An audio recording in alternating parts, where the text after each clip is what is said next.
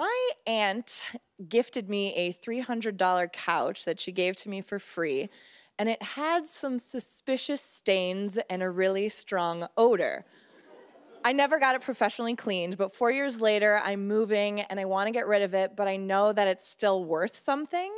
So I advertised the couch for $200 or best offer, and someone offered me $240 for it. So it still stinks. But my question is it wrong of me to just Febreze the daylights out of it, knowing that maybe the stench will come back, or am I obligated to let them know about the stench and the mysterious stain?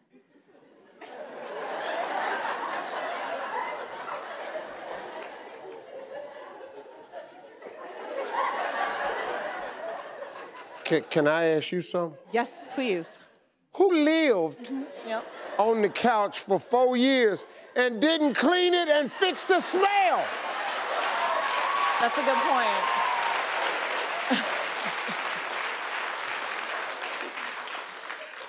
So, you know, I flipped the cushion over and I have Febreze, and we kind of just use it as a pile-on thing where we dump bags when we come in the house. Okay. So we're not utilizing it, but it is a nice piece of furniture, and somebody offered money for it.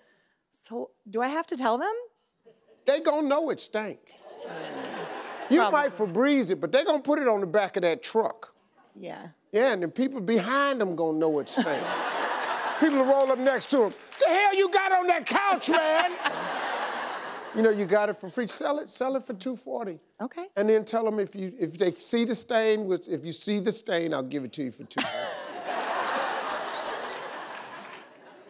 That's really it. I don't know. Just, you know. Thank you for coming. Thank you, Steve.